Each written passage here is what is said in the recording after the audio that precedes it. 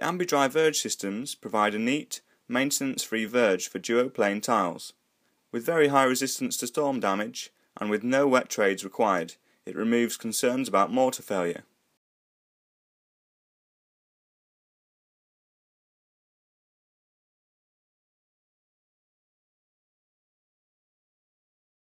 Set out the roof in the normal manner, ensuring the tiling battens extend 45 mm beyond the outer edge of the brickwork or barge board. Using the 20 by 2.65 mm nails provided, fix a batten end clip to the top edge of each tiling batten. Locate the tile on the eaves course and fit the eaves closure onto it. Slide the eaves closure down towards the tail of the tile, to a position where it remains fully inserted but will not go down any further. Fix into the barge board through the two most appropriate holes in the eaves closure unit, using the two screws provided. Clip the first Ambi-Dry Verge unit over the eaves closure unit.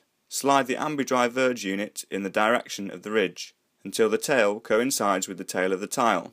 Ensuring contact with the head of the tile, nail the Ambi-Dry Verge unit into the batten end clip through the most convenient hole, using the 65 by 3.35 mm nail provided. On the next course, remember to install a right-hand 3/4 DuoPlain tile and fit in place. Depending on the hand of the verge, prepare the Ambi-Dry Verge units by snapping out the relevant section. The text in the inside indicates which is which. Carefully locate the second Ambi-Dry Verge unit in the slots of the first. Slide the Ambi-Dry Verge unit in the direction of the ridge until the tail coincides with the tail of the tile.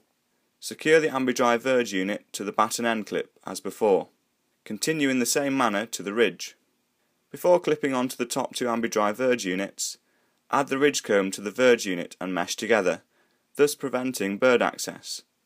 Install the tiles into the verge units using the appropriate tile type where necessary.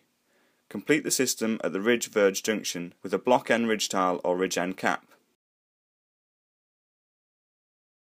For more information and detailed fixing instructions, please visit the Redland website at www.redland.co.uk.